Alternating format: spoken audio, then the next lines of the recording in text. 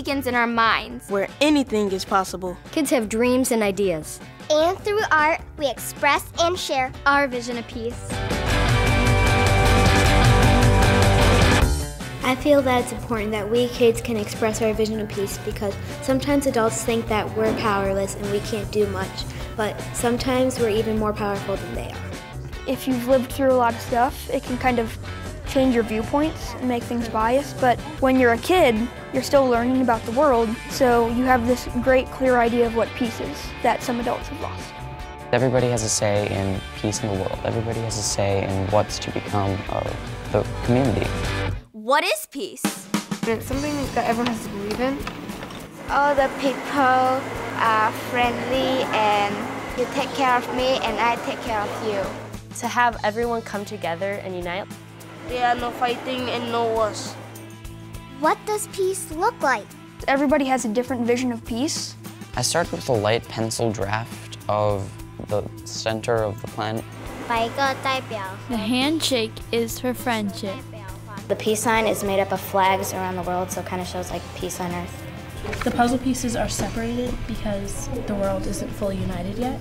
I thought of the idea of like all different people joining together around the world.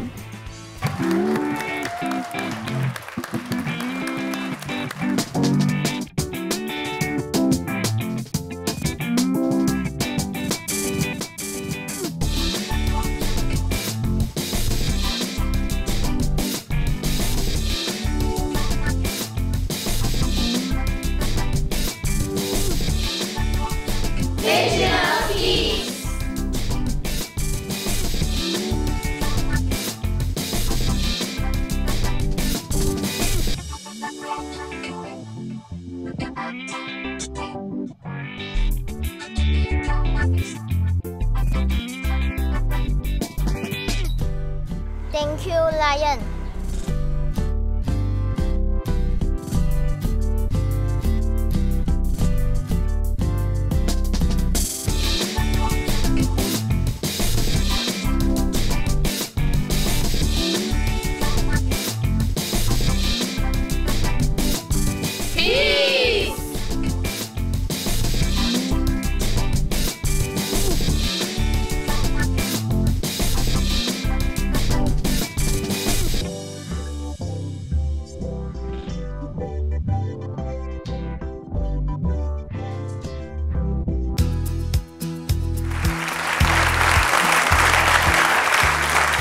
I am extremely happy and excited that I have won the grand prize.